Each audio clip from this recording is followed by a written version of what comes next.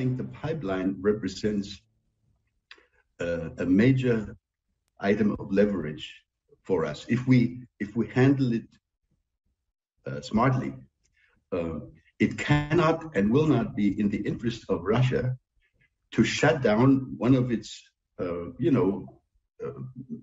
traditional revenue sources.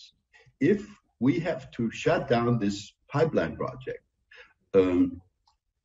Russia will definitely lose, tens of billions of dollars or euros going forward.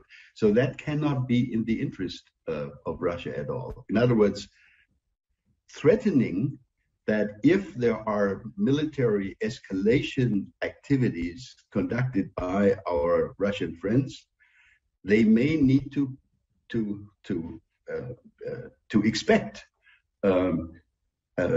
European action, Western action regarding the energy supplies from Russia.